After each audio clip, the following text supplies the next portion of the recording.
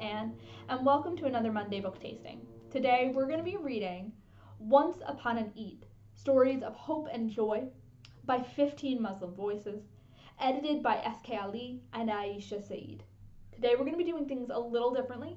We're going to read the editor's introduction and then the first few pages of the first short story. As a reminder, there are 15 stories in this compilation. They're all written by different authors, but edited by S.K. Ali and Aisha Saeed. So why are we reading the editor's introduction? Well, I think it's important to kind of get a baseline as to what Eid is. And the introduction is very good for that. It's a good introduction to the Muslim culture and the festival of Eid. And why are we reading a story about, Muslim voices, especially, let's say, you might not be Muslim or practicing that faith? Well, two reasons. There's this concept of mirrors and windows, and it's something that's very important to us librarians. First off, mirrors. It's important for people in our community to find books in our collection that reflect who they are. So we do have Muslims in our community, and so it's important that we have books that they can see themselves in, especially kids. So important. But just as important is for us to open up a window to see how other people live their lives. It teaches empathy, compassion, and understanding.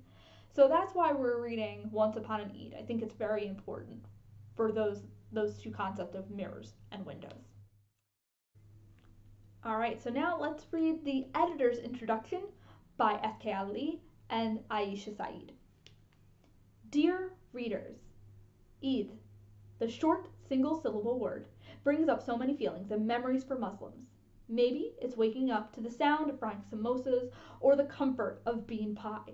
Maybe it's the pleasure of putting on a new outfit for Eid prayers, or the gift-giving, holiday parties, or carnival rides to come that day. Whatever it may be, for most of us who cherish this day of celebration, the emotional response can be summed up in another short, sweet word: joy.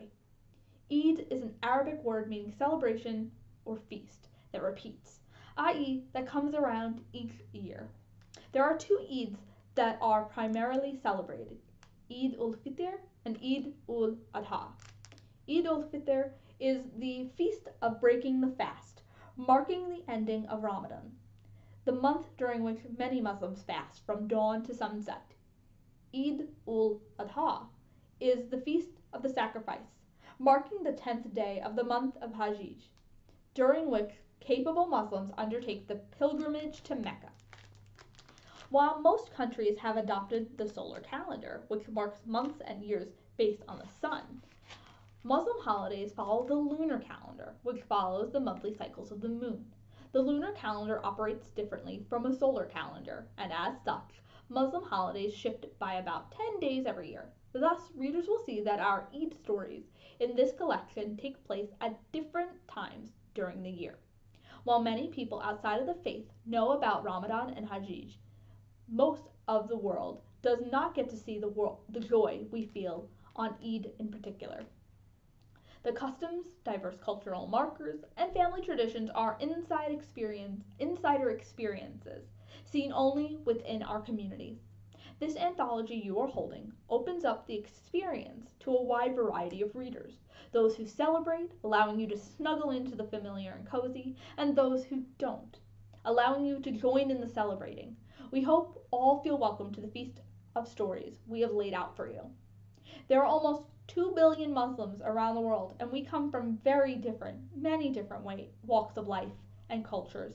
As a result, the way that Eid is celebrated can vary from family to family, culture to culture, community to community, and country to country.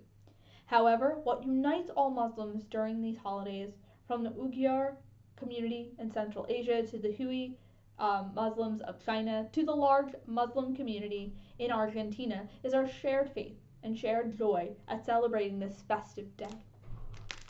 We believe the stories in this anthology capture this mutual joy, and for this reason that we are thrilled to share this book with you. Within these pages, you'll meet Hawa, who is nervous about reuniting with her extended family for the Eid holiday in the Bronx. You'll meet Basim, who is figuring out his first Eid in a refugee community off of the coast of Greece, and you'll also meet Adam and Hannah, two siblings sharing a hilarious car ride on the way to celebrate Eid with relatives in Australia. These are just some of the amazing characters you'll meet in this vibrant collection of stories. We hope the joy will resonate with all kids, Muslim or not, and unite us all in celebration. With love, S.K. Ali and Aisha Saeed.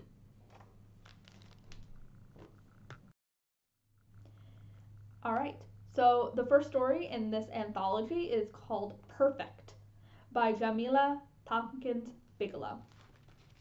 And it does have a little picture, so I wanted to show. Mom, Dad, and I got off the bus somewhere in New York City, and it looked like all the people in Philadelphia times 10 had dumped on each other on each block. They must have all been running late because everyone was speed walking. I wasn't in any hurry. We were spending Eid here, in a strange city, with new family who didn't act much like family. Mom tripped after long-legged Dad, a former New Yorker, who strode through the crowds, wheeling a large suitcase. Wearing my lime green sneakers and a matching hijab that whipped behind me in the spring breeze. I followed with a supermodel strut. I imagined the people rushing past me, stopping and cheering for me. Hawa, the 12-year-old black American hijabinista on the runway. Hurry up, Hawa, Mom yelled. Stop trying to be cute. I ignored her, adding a sachet to my step. We followed Dad down the steps to a grimy, dark, underground station and sprinted towards the roar of an arriving train.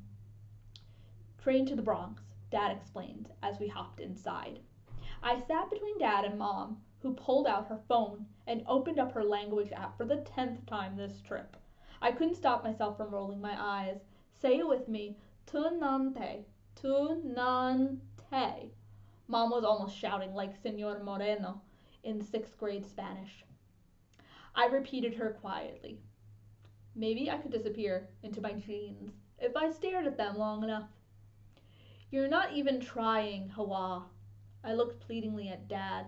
She's doing okay. Don't worry, Amina, my father said to her, his African accent thick. He patted my braided hair and smiled. This is my true Mandinka girl. I didn't feel like a true Mandinka anything, but I smiled back. My father's wide, childlike grin makes me feel even when I don't feel like it. Amandu, how's she gonna talk to anyone? Mom asked, her North Philly accent thick too. Your aunt don't speak a word of English. Why couldn't Mom stop worrying about Dad's family? Last year, when we first met Dad's side of the family, they weren't worried about Mom. Mom was gripping her phone a bit too tightly. I rubbed the back of her dark headscarf the way she sometimes does to mine. Her grip stayed tight. I can talk for us, Dad said, and Mariama speaks some English. Hawa can talk to Fanta. Fanta speaks perfect, like an American. I held back a groan. I just want Hawa to be proud of all the parts of who she is, Mom looked hard at me. You are Black American and Mandinka. Both are strong cultures. Love all of you, Hawa. Mom turned back to her phone, squaring her shoulders and saying the words on her app to herself now. It was hard to love the idea of spending my Eid with Dad's family from Guinea tomorrow instead of spending it with my best friends, Sanai and Khalila. I would miss the park where almost all of Philly's Black American Muslims gathered each Eid to celebrate in their best clothes. I smiled when I thought about my Eid dress, a shimmery coral abaya with a matching jacket so long it reached the floor. I still couldn't believe Mom had let me get it, along with a turquoise purse and a turquoise sandals. Mom always said I do too much when it comes to color. She likes dark and simple hijabs and abayas. We were on that rocking train for so long I was almost dozing when Dad shot up from his seat. We're here. I took a deep breath. This year would not be a repeat of the last. Dad's family was waiting outside the train station. Old Mama Dusu, Dad's aunt, and her son, my Uncle Kaba, Aunt Mariama, Kaba's wife, and their 4 little sons, and of course, perfect Fanta. As the adults chattered in Mandinka and the boys ran in circles, I tried not to look at Fanta, although I felt her looking at me. Mom grinned at Mama Dusu and Aunt Mariama. Masalamu alaikum, Ta nan te la, she said, slowly and carefully. Her way of saying it sounded more Philly than African, but Mom was smiling like she had said a magical spell when she asked them how they were doing. Mama Dusu and Aunt Mariama gasped and then laughed. I squeezed the handle of my suitcase. Welcome, my sister, Aunt Mariama said, hugging Mom tightly. Mama Dusu, unspeaking but smiling, took Mom's smooth brown hand with her two wrinkled ones and stared into her eyes, telling her welcome in her own way. I realized then that their laughs were warm, kind ones. Fanta was laughing too. I made my eyes into slits, letting her know I wasn't playing any games after what she did last year. Fanta raised her eyebrows, then looked down. The woman began talking fast, with Aunt Mariama slipping back and forth between English and Mandinka to include both women in the conversation. Mom's smile was huge now. Come talk to your cousin. Don't be shy. Dad grabbed my hand and pulled me towards Fanta. Uncle Amadou, I missed you, Fanta squealed. Then, as if I were a little girl and not her same age, she exclaimed, And Hawa, you're almost as tall as me now. I gritted out a grin. Almost. I was nowhere close. I had inherited my mom's short roundness, not like Dad's family, who all had long, thin bodies. You two look more like each day, both so beautiful, Dad continued. Fanta looked down. She probably knew he really meant her. Fanta had the kind of face that YouTubers show you how to paint on, with all the contours, except she didn't have any makeup on. Her dark skin glowed naturally. My dark skin was just dark. No glow. Mom calls my features striking. I have two big eyes, a too big nose, and much too large lips crammed into a small face. I do have an amazing walk, though. We trudged a few blocks to their building and went up in a dim elevator that smelled like spices that had sat there too long. A fresher smell of tender meat, stewed tomatoes, fried onions, fragrant peppers, and sweet cabbage filled their apartment. It was the last day of Ramadan. However, traveling Muslims don't have to fast, so Aunt Mariama had cooked jollof rice for us. Smiling, she handed us large bowls I dug in, stuffing a heaping spoonful into my mouth. The tender beef melted on my tongue. I scooped up another spoonful with a strange-looking string bean. I gagged, coughing up my food into a paper towel. My whole mouth was burning. Mom was taking small bites and discreetly drinking sips of water after each one. Dad, though, was quickly clearing his bowl. They aren't used to it, Dad explained. I use mild spices at home and for Americans at my restaurant. I add the strong ones for the Africans. I almost asked Dad, wasn't I supposed to be African too? So much for being a perfect Mandinka girl. Aunt Mariama looked pained. It's good, Aunt Mariama, I said, nibbling on a small spoonful, blinking back the tears in my eyes. If you can't take spice, have plantains. I made them. Fanta suggested that with a smile again. Thanks, I mumbled. The sweet, soft plantains did help, but that annoyed me. How could a girl my age make plantains like that? Fanta, you cooking already? Mom asked. Yes. Fanta's eyes lit up. I love cooking. I'm baking cupcakes for Eid. She used to watch me cook and learn how to cook African food. Now she watches cooking shows and cooks American foods too, Aunt Mariama explained, pride in her voice. Could you teach me how to cook soul food, Aunt Amina? Fanta asked. Oh, of course, Mom exclaimed. I had to hand it to my cousin. No one was a better suck-up. You hear that, Hawa? Mom said. It's time you learn how to cook too. No thanks, I said. Fanta looked away, then stared at the floor. Mom glared at me until I looked away. I knew I was being rude, but I couldn't stop myself. So that's just the first part of that first short story in this compilation of short stories.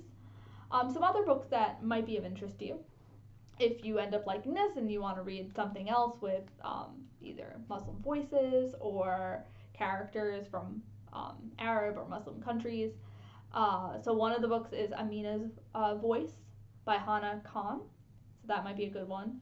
That's a Muslim American who's trying to just fit in, and she's a middle schooler. Another one is Words from Home by Jasmine Warga.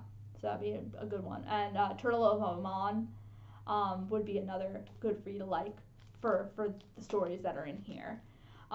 We hope that you guys enjoyed this read alike. We'll be back and you know our Monday book tasting. We'll be back next week with another story to read aloud. And as always, we hope to see you very soon at the Warminster Library.